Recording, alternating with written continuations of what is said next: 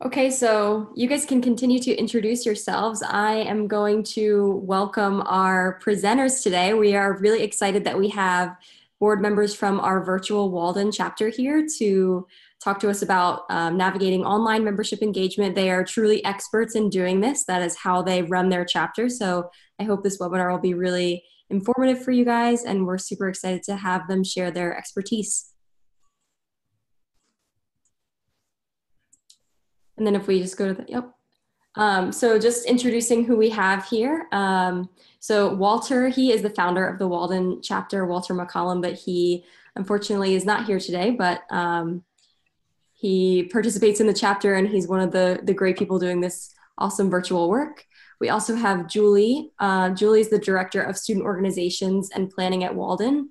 And Julie lives in California and she's the chapter advisor of the Walden virtual chapter. We also have Crystal Francis. She is a senior program analyst for the federal government. She graduated from Walden in 2018 with a PhD in public policy and administration, and she's currently the president of the Walden chapter. Dr. Francis resides in Baltimore, Maryland, and is intending to apply to the Fulbright Specialist Program in the fall of 2020. We also have Tom. He's a core research faculty member in the PhD management program in the College of Management and Technology at Walden. His scholarly expertise includes dissertation chair, second committee member, university research reviewer, lead core faculty for dissertation and research courses, mentor at residencies, and reviewer of the International Journal of Applied Management and Technology.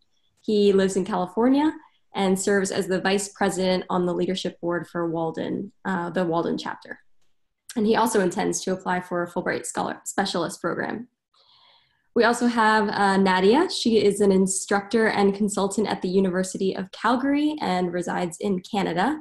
She is a member of the Walden chapter and the secretary on the board, and recently applied for the 2020-2021 Fulbright Scholar Exchange to Georgetown University, to School of Public Policy, to focus on research in learning data analytics, student agency, and political participation. And last but not least, we have Janice, who currently serves as the chapter governance and compliance director for the virtual Walden chapter. Dr. Gravely has a PhD in public policy and administration from Walden, specializing in terrorism, mediation, and peace. She is a retired military veteran currently residing in upstate New York. So with that, I'll turn it over to our lovely presenters. Thank you guys so much. And let's get started. Awesome. Great. Thank you so much, Lisa. Good afternoon, everyone. My name is Julie Ogren, and I'm currently the chapter advisor of Walden University's virtual Fulbright chapter. And it is a pleasure to be here, and I appreciate the opportunity to provide an introduction on the very first virtual Fulbright chapter. So just to tell you a little bit about our story, back in early 2019, Walden's Dean of Student Affairs and Fulbright Scholar, Dr. Walter McCollum, had approached the Fulbright Association and began the discussion of establishing the first virtual Fulbright chapter. And after those discussions and the realization that this could come to fruition, Walden officially partnered with the Fulbright Association in May of 2019. So we are just coming up to a year now. So over the last year, we have learned many things as a virtual chapter, and just wanted to take a moment to support all of you, other Fulbright Association chapters, you know, to talk to you about what we've learned and just share resources, tools, and expertise in operating a virtual organization during the COVID-19 pandemic.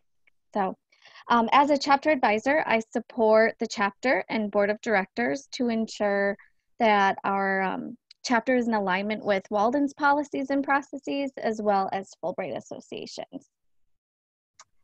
And as you know, the chapter that has operated virtually over the last year, and now due to the situation that we're all experiencing with the COVID-19 pandemic, all of the Fulbright chapters have had some type or another, have had the experience of a new space and have had to adapt virtually in some way or another. So Dr. Crystal Francis, our president, has designed and developed an engagement playbook to help our Fulbright chapters engage in an online environment that she will be talking about. So again, we really appreciate the opportunity to present to you today. We look forward to our discussion and answering any questions that you have. But without further ado, I would like to introduce to you Dr. Nadia Delanoy, our secretary, and turn it over to you, Dr. Delanoy. Thanks, Julie. So part of what we talked about when Crystal came to us and asked about the playbook is just what does this look like from an online perspective, and how can we use blended practices? So that means those of you that are not online per se, but having the conversation around engagement. And so if you could think about it high level, you already have your participant engagement. You just need to maybe have a conversation around the medium or the vehicles in which you use. So for us, because we are virtual, it is integral that we are highly engaging, that we know exactly what our membership needs, wants, what they want to contribute to. And then also, what does our virtual space provide us? So earlier we had talked to Shaz and Lisa, and they had a conversation around backgrounds for Zoom, multi-user, all the things that we need to understand in order to leverage those tools. So for us, part of our Engagement 101 is understanding the space, understanding what people need, really pulling in our membership in order for them to take the lead and collaborate on our projects, and then also providing that time for multiple meetings or frames for people living internationally, or in our cases across the States and Canada, and then having that ability to look at our data, re-inform our practice, and engage. So it's not just about the online platform, it's about the feedback, whether that's surveys or polls that we use, and then also being able to operationalize that. So for us, we really did start this year with a robust strategy, multi-tiered, obviously, for communications, project services, and all of the aspects that reflect the Fulbright mission and vision overlaid on the Walden mission and vision. So for us, when we created those strategy areas or points, we ensured that our board was engaging at all of those levels together, but also took a separate leadership.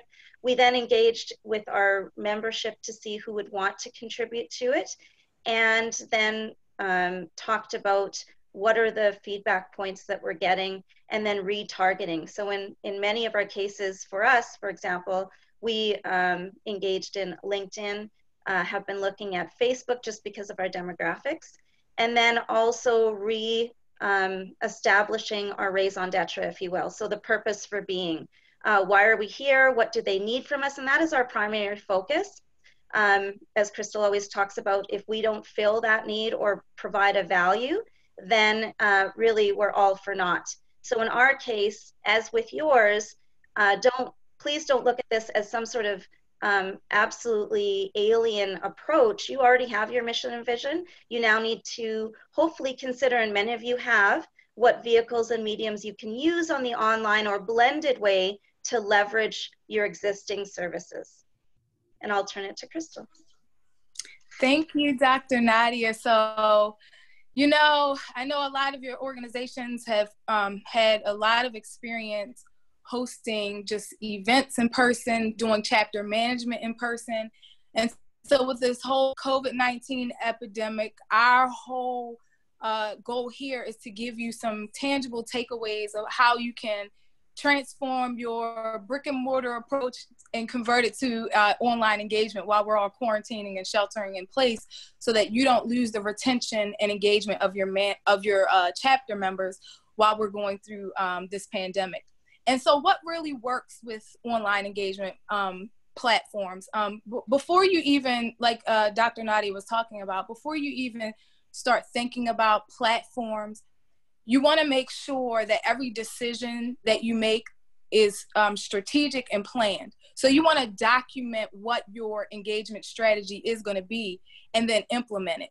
One of the things that I want to point out here on what works is, the first thing you're going to want to do is develop some type of online community. And simply put, it's a gathering place that your members can go to whether it's a Slack group, whether it's a Facebook group, whether it's Twitter, LinkedIn, Instagram. You want to create what is called an online community, and you want that to be your designated place to engage members on a periodic basis. I want to point out the benefit of leveraging social media, because social media can provide you with an online community that doesn't necessarily have to be managed in real time. And so you're thinking about a platform to use. Number one, you want to take a poll from your membership to determine where is it that they already are. You're going to get higher engagement numbers when you're engaging on a platform that your members are already using, because half the battle is getting them to, download an app, figure out how to use it. Take a poll to figure out what they're using. What we did, a lot of our membership is, online. And there were many platforms for us to choose from. As Dr. Nadia was talking about, we had a decision between Facebook and LinkedIn. We chose LinkedIn first because most of our members expressed that they would prefer to engage with us there, because on LinkedIn, they're already branded professionally. I know some of us have our Facebook pages, which we kind of use for personal reasons. And sometimes people don't want you to be their friend on Facebook because maybe they're posting things that they don't want everyone to see. But with the LinkedIn platform, it's already a professional platform. It allows them to be able to network across communities. And so we decided to leverage that platform first. So that's where our designated online engagement spot is. Now, that doesn't mean that we don't engage via email. We also engage by sending out a digital newsletter. But we wanted to create a space where members engage with us, but also network engage with each other without us having to create an event or be live on the scene to manage that exchange. And so some popular platforms to use are LinkedIn, Facebook, Twitter, and Instagram. But just understand how those vehicles are used. Instagram is more so pictures and videos, so it's used primarily for marketing. So if you want to engage your members in a visual capacity, then consider LinkedIn. Facebook is more a platform where it's not very professional. I'm not going to say it's not professional, but people tend to let their hair down on Facebook. So if you want to create a platform where you can control interaction, if you want to create a platform where it's not so business savvy, it's someplace where people can literally build friendships, then think about leveraging Facebook. We used, again, LinkedIn because it's the professional branding. People, they have their resumes uploaded. So we wanted to create a forum where there can be not only information, but if people wanted to work with each other cross teams on research, we just felt like LinkedIn was a better platform. And the next thing that I want to talk about on the next slide is, why people actually engage online. So once you determine what platform you're going to want to use, you're going to have to make sure that your touch points and your engagement is robust. People have to, they want to come to you for something. So if you're new at this, you don't have an online presence, you have to create what we call a online, virtual, or social media habit. So when you're first starting out, when you create your platform, you're going to have to engage quite frequently to start followership. That was one, because you already have your members' email addresses. So the first thing that you want to do once you determine what platform you're going to want to use and you establish that platform, you send out a blast and tell your members how they can connect. Once they're connected to you on your online community, you are going to want to make sure that you're engaging in a diverse way to pique the interest of all members. So don't just use your online platform as a way to communicate information about when events are going to be. Use it to literally engage. So if that's, and I'm going to use some strategies that we use at the virtual Walden chapter. We like to highlight our members. We like to tell stories about what amazing things that they're doing in the world to advance positive social change. So that's one touch point. we do share information. So if we're going to have a virtual roundtable event, which is a speaker event that is leveraged virtually, we send out information about what kinds of topics do they want to hear so that they can feel like they're a part of the planning process. We also, when we are engaging as far as posts are concerned on social media, we try to utilize what I call a content calendar, because we don't want to be boring. People are going to be coming to you. They're going to be following you for something. So you want to pique the interest of everyone. So we try to use a calendar to kind of leverage the types of information that we're going to share. And what that looks like is literally developing a target topic, engagement topic, to engage your members on a daily basis, on a weekly basis. As when you're first starting out, it's important to engage frequently, because if you're only going to engage once a week on a new platform, it's going to be hard for you to develop a followership that is going to be loyal to you, meaning engaging back, meaning liking and sharing and commenting on the post that you put. So you want to make sure that you are creating a calendar that is going to leverage the interests of all your members. So if that's, you know, a motivational Monday, maybe you're posting something on Monday. So if Crystal Francis needs an uplifting word to start off my work week, I know I can go to my Fulbright Facebook page and get that motivational Monday quote to help me get through the week. If it's, you know, Spotlight Wednesday, where I can go figure out what other amazing things people are doing in the world. If it's a trivia challenge on Tuesday, where you can get your Fulbright members engaged on the history of Fulbright. Or if it's Thursday, maybe you're posting information or updates about what's going on as far as program offers and grants, or trending news. And then my favorite one, follow, I call it Follow Back Friday. It's very important that when people engage you, you engage them back. So if you don't follow your members back, it doesn't seem like a loyal connection. So it's going to take time. We recommend that you create we have a whole committee that's dedicated to internal and external engagement. So those are some takeaways there.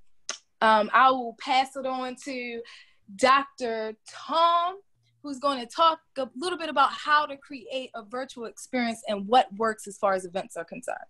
Great. Thank you so much, Dr. Francis, and welcome everyone. We're so happy that you're here and privileged to share a little bit about what we do in a virtual environment to really connect with our Fulbrighters.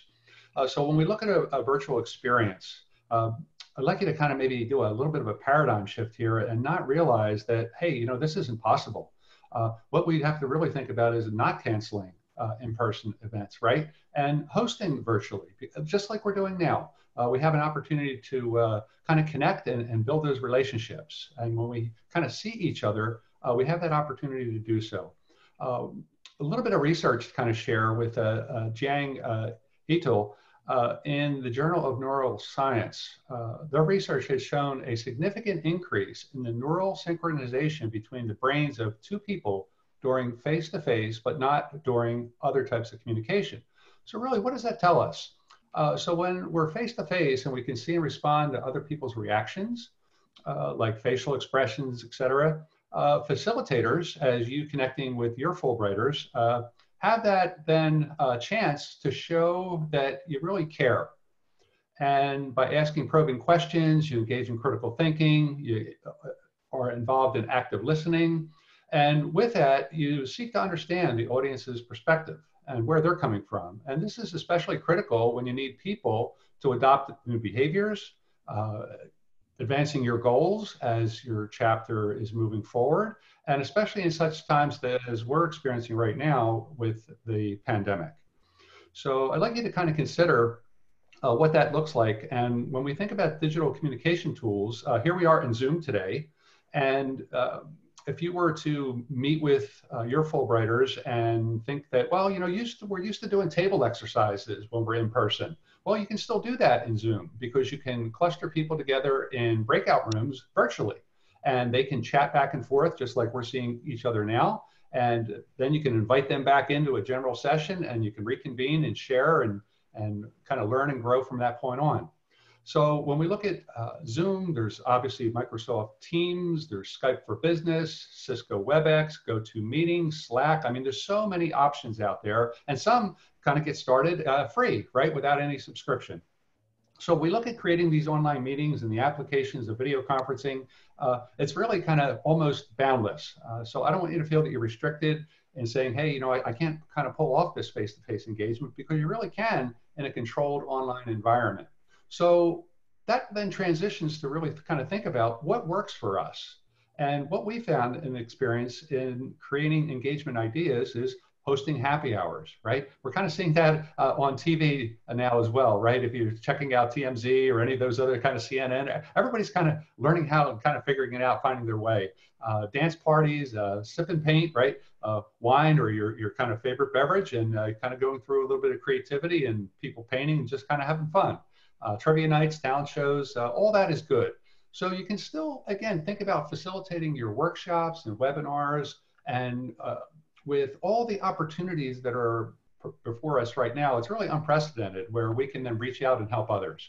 We can kind of think about how we can give back. And with that, think about personal growth and development and what you can do as Fulbrighters to share information and knowledge and skills with other people that you can help them improve their position, especially if they're transitioning in the marketplace for jobs and other career opportunities. So with that, we look at other opportunities to think about building team camaraderie and expressing yourself as leaders. And people then will have an opportunity to really kind of connect and think about different ways of doing so. So I'll turn it back over, and you'll hear a little bit more about tracking metrics. And well, please stay with us because we got a whole lot more to share with you. Thank you so much.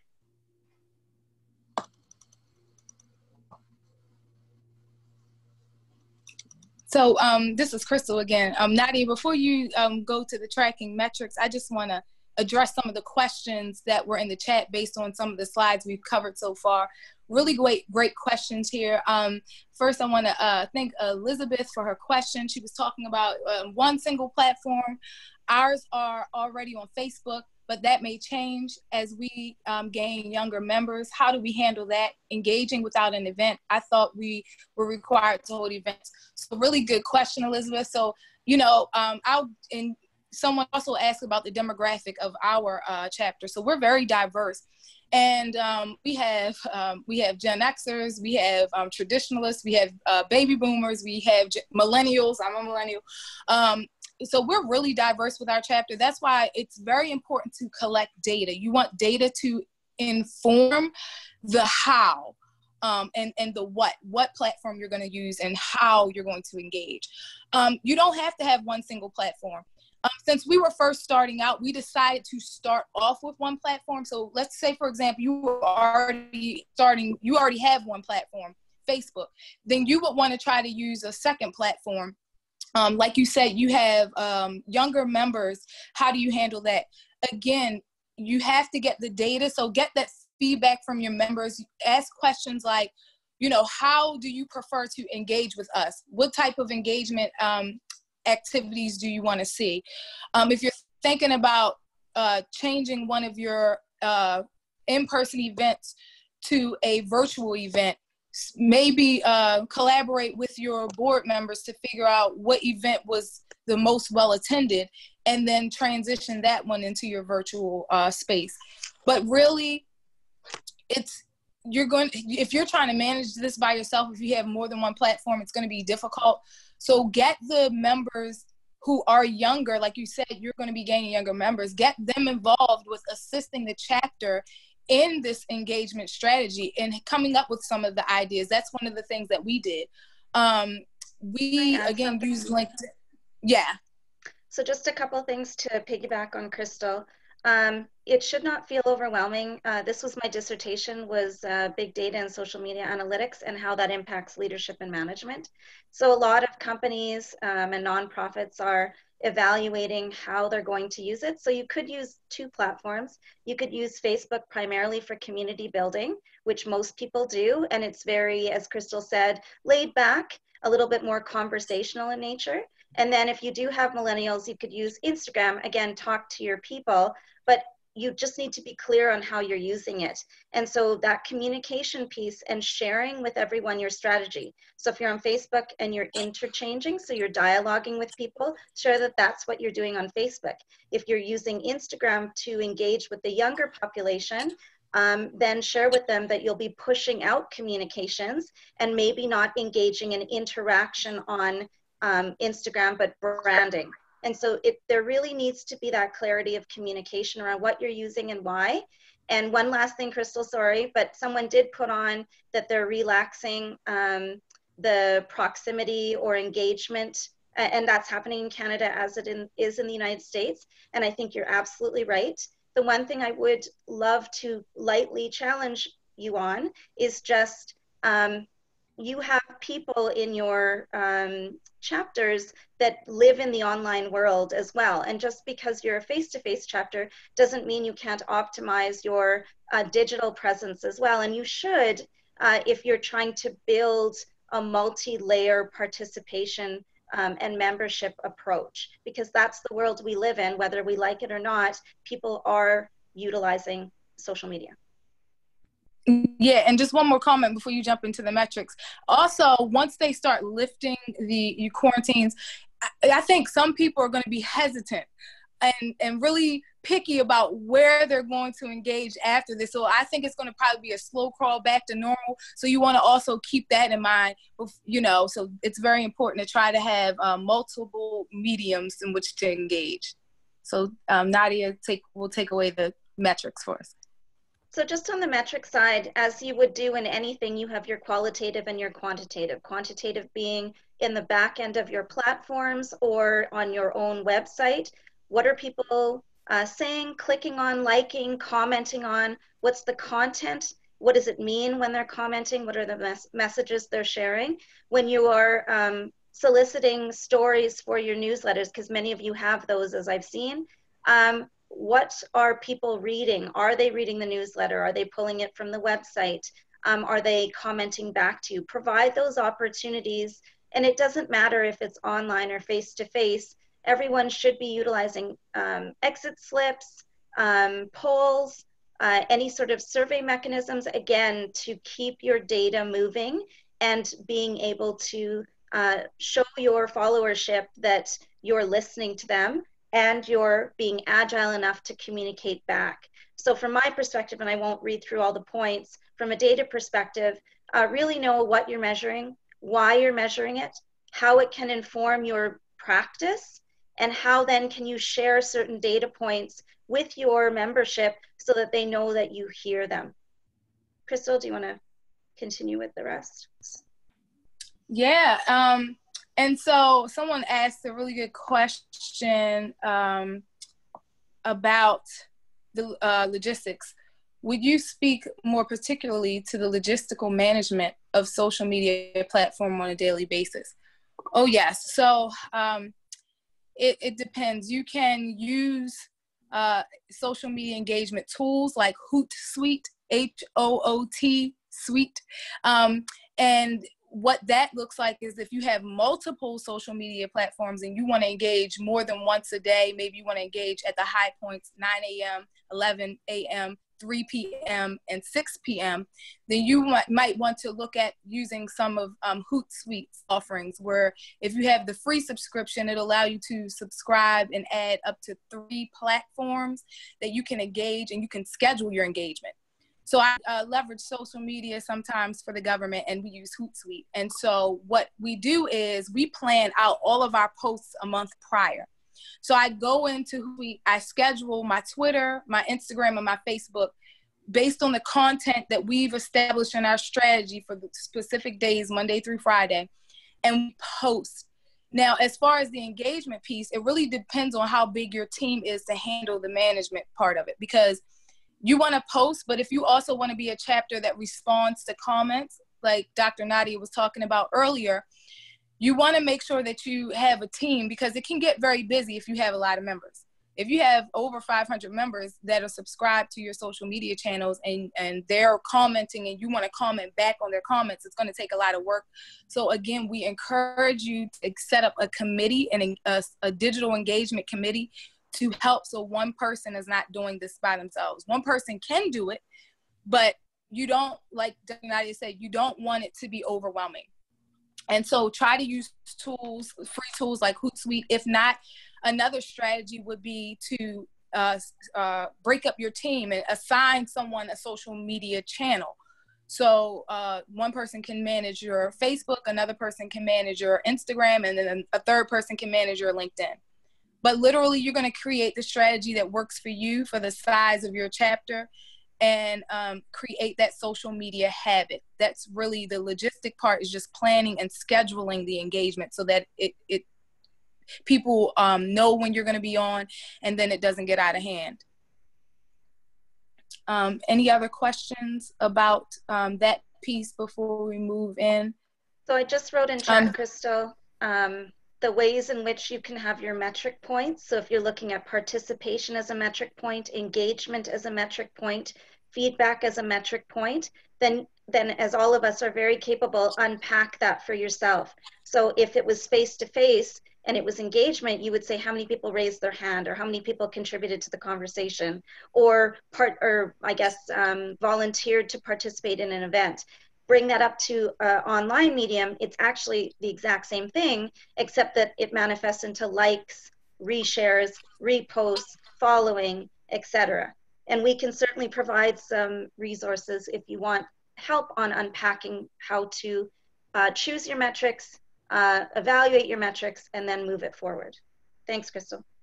Yeah, and so we're going to move into the next slide, and this is just just brief tutorial on how to set up a meeting or an event in Zoom. If you want more specific information, I encourage you to go to Zoom's website, zoom.us. They have video tutorials. We're just going to walk through high level, and I want to thank Elaine for her question. What level of subscription do you have for Zoom, webinar level or something higher than that to do the chat rooms? So if you use the free version of Zoom, it's going to be limited. The free version of Zoom will give you 40 minutes of meeting time. And, you know, if the 40 minutes expires, there have been a lot of savvy workarounds people have done. If you're having like a chapter officers meeting, let's say it goes over the 40 minutes, or maybe you need an hour and a half, then what people have been doing with the free version of Zoom, they'll set up 2 meeting points. So when the one meeting expires, because Zoom will kick you out, then you can log back into the second session. But if you go up to the next level, it's $14.99 a month. You can have, I think, up to 100 members. You can get some Zoom rooms, meaning if I try to do breakout sessions, you can literally automatically have 5 people in this Zoom room, 6 people in this other room, and still be connected to the main session. So again, the subscription level, the prices and the features are on zoom.us. So go there to see what works for your chapter and your budget. But we are using, I know I have my own personal Zoom, and I'm using the $14.99, which is the next level up, which allows me to have unlimited meeting time and up to 100 people on at once. So if you do not have Zoom, the first thing you want to do, and we're just using Zoom as an example, my personal opinion, it's very user-friendly. I never had to look at a training manual to use Zoom. I just downloaded the app and could literally figure it out without having to really look at the tutorials. However, they also have a lot of great short get-to-the-point tutorials that don't take you a whole half an hour to explain something. And they break out their tutorials by topic area. So if you're interested in learning how to do a Zoom room, you can go look at a 6-minute tutorial on just that. The first thing you want to do is go to the website, of course, sign in, download the app on your phone. I like using my cell phone because it's really easy. But again, figure out what works for you. You're going to set up use your email, set up a password. Again, if you're setting up an organizational account, make sure that you're going to be using the email address that's associated to your organization, so that if you lose things or someone moves on from leadership, you don't lose access to your platforms. If you don't have this a current Zoom account, you're just going to sign up for a free one to play around with it before paying for it, because you may feel like you don't like the Zoom platform. Maybe you want to use Google Hangouts. Maybe you want to use WebEx. Maybe you want to use freeconferencecall.com, which also has an HD virtual meeting space where you can see people. Figure out what works for your chapter and your budget. To host a meeting, it's really simple. You're just going to download the Zoom app. And if you see these, we try to put little screenshots here. You're going to open up your Zoom app on your desktop or on your phone. You're going to log in with your email and password. You're going to click a downward arrow, and you can literally start a meeting right there as soon as you log on, or schedule a meeting. I encourage you to, if you're going to use Zoom, to download it, test it out with your board for board meetings first, to make sure you get a handle on how to operate it before you start trying to host an event, because it can be tricky if you don't play around with it. So you want to figure out how to maneuver the app before you're starting to leverage events for like hundreds of people. We can go to the next slide. To schedule a meeting, you're going to open up your Zoom app. You're going to sign in. There's a schedule icon. You're going to click that, and it's going to open up a calendar. You're literally going to set the date, time. Very important tip here. When you schedule your meeting, it's going to give you the option to send out an invitation. A lot of times people like to copy, cut and paste the invitation and just send the URL, but it's very important to understand that, especially if your chapter members belong in different time zones, that you want to send them the entire invitation. And so utilize the feature where you can email the invitation, or you're going to copy the entire invitation to the clipboard if you're going to blast it out in like a newsletter, or you're going to blast it out in a text message, or if you're going to blast it out in an email. But I like to utilize the email function. What that looks like is you're going to download all of the email addresses that you want it to go to, and it will send an iCalendar invite, and it'll, if that person accepts the meeting invitation, it gets connected to their calendar so that they get a meeting invite. Because if, like, busy people like me, sometimes I may forget there's a meeting and my calendar will pop up, hey, you have a Zoom meeting in 15 minutes. All I have to do is click the link from my phone and it'll take me directly there. But again, you know, we can go in really in-depth detail, but I think the starting point is learning how to schedule a meeting and set up a meeting. It's literally the click of a button. This will bring up your schedule, your meeting calendar. So again, you have your date, your time, watch your time zones. That's very important, because some of us will set up meetings in the time zones that we're in, but we forget to communicate that out, because when you set up your meeting, it's going to set up in your time zone that it defaults to based off of what GPS coordinates your computer or phone is giving off unless you change it. So just make sure that you include the, if it's Eastern, if it's Pacific, so that people really understand what time the meeting is actually starting. With that, let me see if we can go to the chat. I don't know, to see if we have any other questions about setting up the meeting before we jump into the closeout, and then we can just open it up for questions.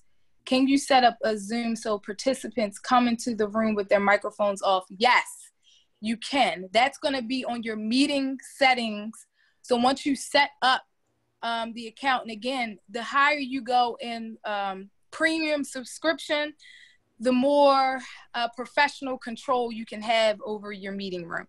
But yes, and I know if you've heard of the Zoom bombing that's been happening in some institutions where like people are hacking your Zoom, you can do, like, before you came into this room, you were in a waiting room. That's a really important function that you want to set up so that you can know who you're letting in the room. That way, if there's somebody on the roster that you really don't know should be in the room, you can have them sitting there until you figure out if they're supposed to be there. But yes, you can have people muted on setup. The thing with Zoom is they can unmute themselves.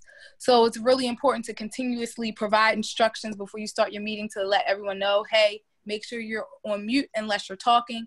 And then if you're a co-host or you're a host and you notice that someone's microphone is off, by going to the participants tab down at the bottom and you see that their microphone is off, you can turn it off for them if you're a co-host, if they haven't muted themselves.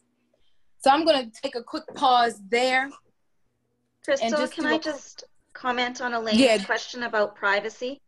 So if Oh, you have yes. been reading in the news, yes, Zoom has been sort of talking about their privacy backend. And so you have to, I guess, decide two things. One is when you archive your meeting, Elaine, you can decide whether you want to push out the audio recording only, which does not show obviously pictures, etc. Or then you can edit with Video Editor, which most people have in their Windows platform on their computer, the pieces of individuals that perhaps you don't want to show their private information. And then for those platforms that really do have robust security, Teams, any other like Microsoft Teams, etc., those do have the ability to protect you a little bit more than Zoom does. But Zoom as a corporation has, I think 2 weeks ago, shared that they are ramping up their security. So just be mindful, like Crystal said, do your research when you're looking at the platforms that you want to use, and consider what the security is on the back end. Yes. So we're just going to do a quick little summary here, and then we'll open up the floor for questions. And Janice is going to be moderating that. So wait for instructions from her about how we're going to manage this question and answer session. But in a nutshell, we want you to just make sure that you spend time in developing your engagement strategy and executing that strategy, put it in writing. It's so much easier to manage the logistics when you have a rubric and a benchmark that you've set up in your strategy. Leverage social media anytime that you can. Create your digital content calendar to make sure that your touch points and your feedback and your engagement is robust and piques the interest of all members and not just one specific demographic.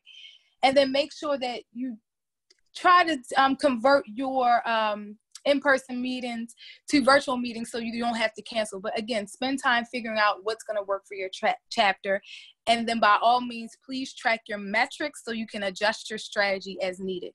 With that, I'm going to turn it over to Dr. Janice to manage our question and answer session. Thank you so much. And don't forget to unmute yourself, Dr. Janice. Good afternoon. Thank you all for adding a lot of your questions through the chat, so we were able to get through those as we were going through the presentation. There are a few in the chat that I'm going to try to address that weren't, but if you have additional questions, I'd ask that you raise your hand. And if you look in your chat thing, you should see under my name, you see that chat hand is raised, and then we will select you from there. And hopefully we'll be able to get through all the questions. One of the initial questions that came from Aria Cabot in Dallas: how do you use grant money for virtual events? Basically, you all had received grant money for events that now are canceled based on COVID-19. And so would ask the panel if you have recommendations on how they can take advantage of the grant money and still use it virtually. Yeah, we're going to pitch that one to Shaz. Shaz, if you could give them some direction on that. I know an email went out, but I'll let Shaz take that question. Or Lisa.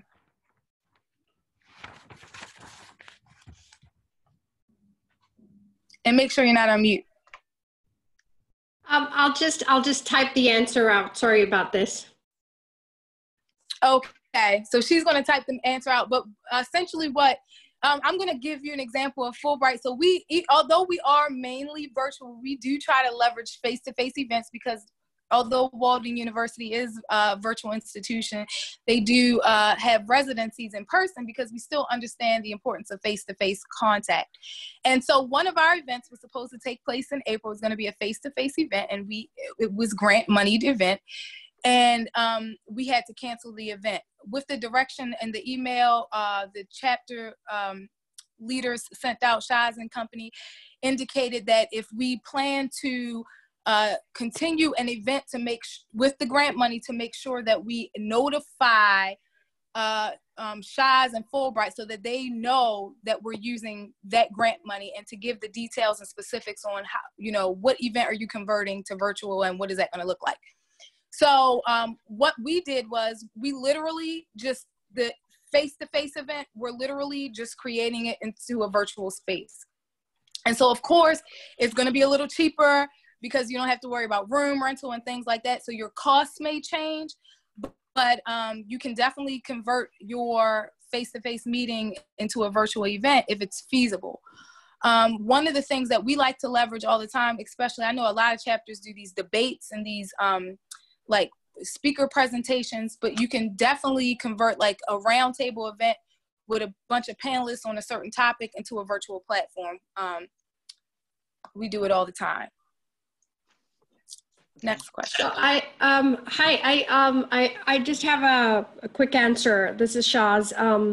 We can use the grant funds for giving speakers an honorarium. If you have non-Fulbrighters speaking, you can't give an honorarium to a Fulbrighter. The chapter grant that is given to us by the Department of State. You can use your own funds. Chapters have other discretionary funds that they build over the year to do whatever you like. But the State Department grant funds cannot be used as honorarium for Fulbrighters. You can buy a license for Zoom or whatever needs you might have, technology needs, you can pay from the chapter grant to support those. So those are two specific needs. There have been some chapters asking about food, whether we can have food delivered at various people's houses to have a virtual gathering. I think that that's like not a good use of State Department funds when you can have your own glass with a drink in your house and a snack. So just keep those things in mind. Okay. I don't see any raised hands, but I do see a follow-up question from Aria. I understand that we have until the end of September to communicate grant money that we cannot use, but what is the new deadline by which those events need to take place? Some of our planned events, like a cooking class, will not have the same budget if converted to a virtual presentation. So we may not use the predicted funds, but we're not sure.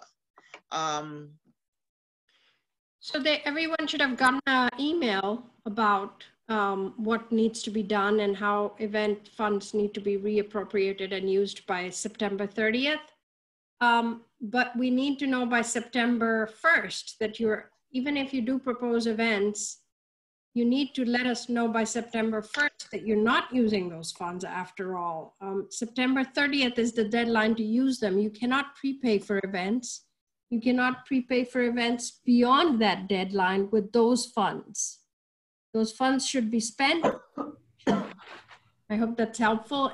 And I can reach out directly to whoever needs that answer. Okay, and that was Aria in Dallas again.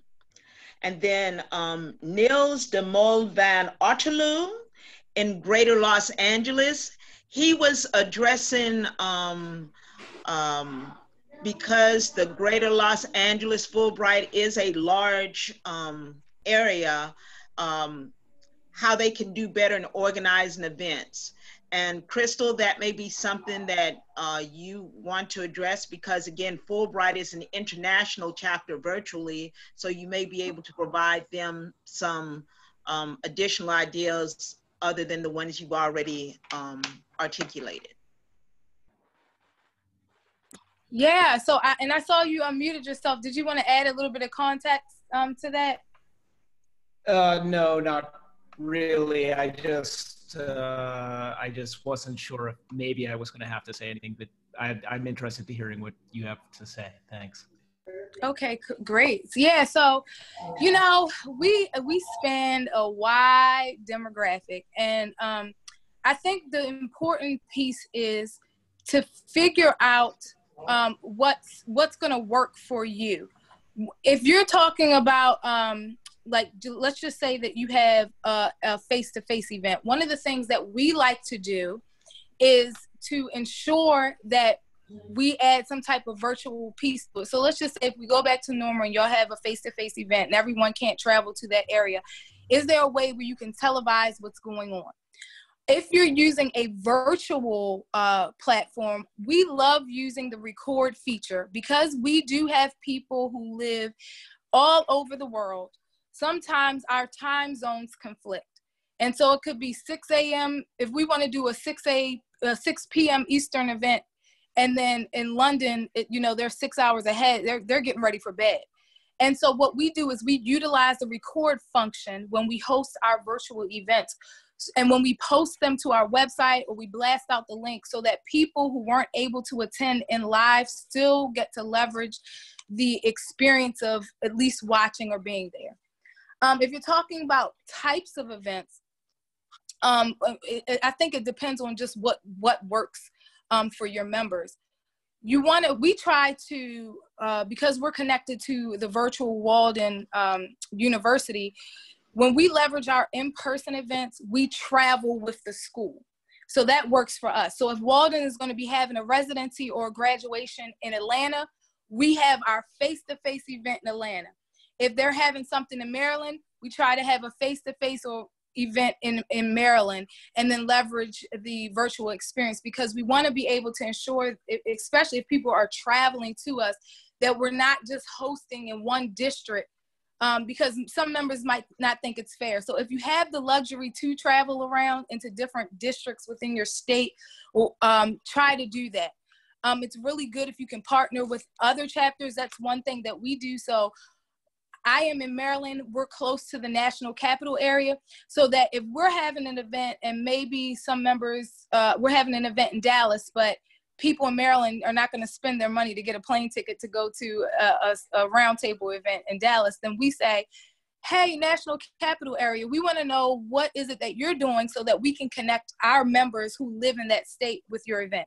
So we try to leverage partnerships with other chapters that are closer to the physical area in which our members are residing in, so that they can still get some of that networking and face-to-face experience as well. Those are just some key points that we use. Hope that was helpful.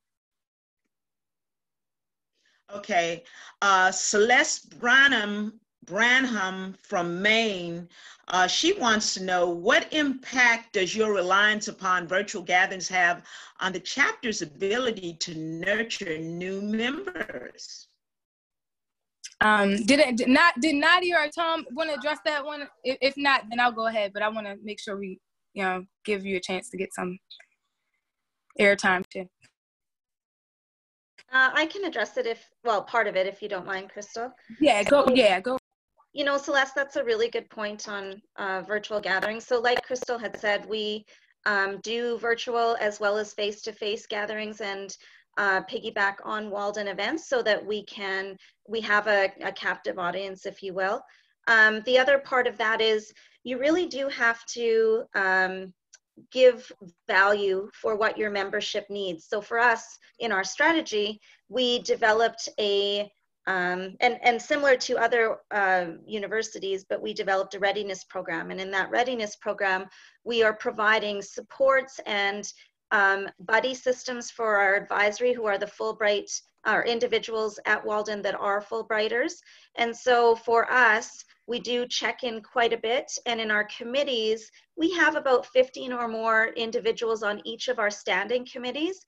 And so it does allow for that participatory engagement piece. And then many of us look at the analytics around our membership, who's being added. And Crystal does a check once a week. And in our meetings, we talk about, are we going down? Are we moving up? Our trend is upward. And so I think that conversation around engagement and bringing meaning and having purposeful committees is really important. Yes, thank you for Kentucky for opening your doors. If anyone would like to partner with a virtual event, Kentucky is putting their email address in there. Thank you so much. And just to point out, one of the things that we do, everyone has their Fulbright portal profile. And one of the things that I made sure that I did is I set up a notification that anytime a new member joins the chapter, I get an email. When I get an email that new chapter member joined, I reach out to them. I send them an email. I say, thank you for joining the chapter. I give them the link to our website, to our chapter website, because we have information on both the Walden University internal and then the external Fulbright website that we have. And then I just send them the link to the most recent newsletter so that they can read up on all of the events that we have. I want to encourage people to leverage the wall. I didn't realize until maybe 6 months in that we had a wall. And so when those new members join, they're probably exploring around the portal. And if you post like your newsletter on the wall, they can see that. But just reach out. And I understand it depends on how big your chapter is. You may not be able to send out a personalized email every time, but just make sure you're tracking it. Maybe if you create a mechanism where the next 20 people join, send them an email to connect so that there is a personal connection. Because if they just join and the only time you're going to engage them is 3 months down the road at the event, you're kind of losing that time to build the relationship. Get them involved in a committee because they're a paying member, they signed up. And from my experience, a lot of people just want to get to work and help. Okay. Are there other questions that you all have? Great. Well, we're right on time, almost 2 o'clock on the dot. So thank you so much, Dr. Janice. Thank you all for logging in. We hope that this session was helpful. I'm going to pitch it back to Lisa and Shaz if they just want to say any closeout remarks before we log off. Thank you so much. We appreciate you for allowing us to share. Yeah, thank you. Thank you very much for this presentation. I tell you, I've learned a lot today from everything. There are many things that I didn't know about. And I really appreciate everyone joining us today. I know you guys are busy and have many, many things to do, and you're taking time to be part of this chapter training is excellent. And I think this is one of the most professional presentations we've yet put together for the chapters. So thanks a lot. And Lisa, I will turn it over to you now. Yeah, thank you guys so much. That was great. Like Shah said, I learned a lot too. So I'm really excited to utilize some of your strategies. And I hope that everyone who joined also got something out of it. Please feel free to email me if you guys have any follow-up questions, and I can try to get back to you. But thank you so much for joining. And we will be posting this webinar as a recording early next week. So you can look out for that as well. But other than that, thank you guys. Stay healthy, stay safe. Yes, hopefully we'll see you soon. Bye. Thanks a lot. Bye-bye. Excellent. Good job, everyone. Thank you. Very nice.